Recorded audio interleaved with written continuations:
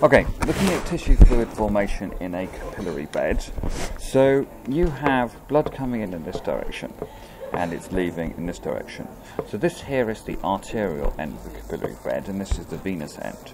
So the arterial end, this is coming from the heart, and this bit, the venous end, is returning back to the heart.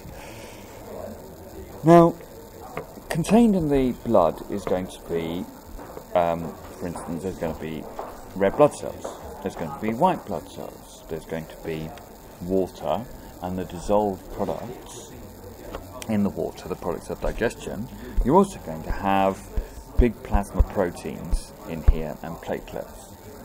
Now, the capillary walls are permeable to small things, so they're not permeable to the cellular components and they're not permeable to the big plasma proteins. So you have forces that are in opposition. So at this end of the capillary bed, you've got a hydrostatic pressure, and the hydrostatic pressure is forcing forcing plasma out of the blood and then into the tissues, where we then call it tissue fluid. Tissue fluid is just plasma without the plasma protein. Now, because the plasma proteins remain in here, the osmotic potential of the blood is lower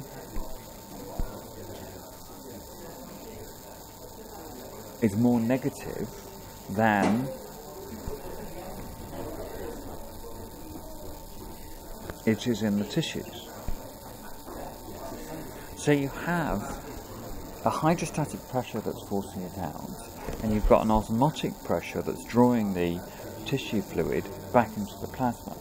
The reason for that is that the osmotic pressure here is more negative than the osmotic pressure out here because of these dissolved plasma proteins. Now, this osmotic pressure still exists at the other end, down here. However, the hydrostatic pressure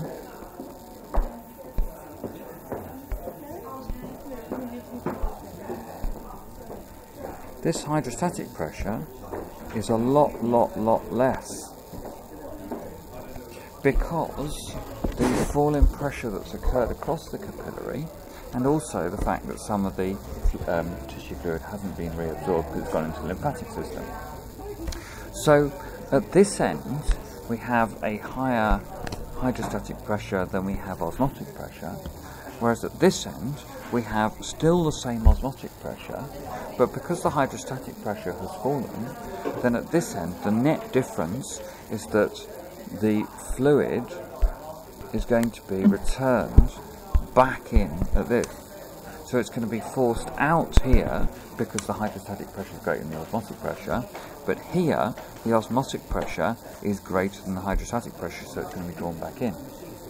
Now remember, you also additionally have another system, which is not a circulatory system, it is a drainage system, and this drainage system is the lymphatic system. And when tissue fluid that's been forced out passes in here, and it's about 10% of the tissue fluid goes into the lymphatic system, it then passes through the lymphatic system and drains back into your bloodstream in the thoracic duct.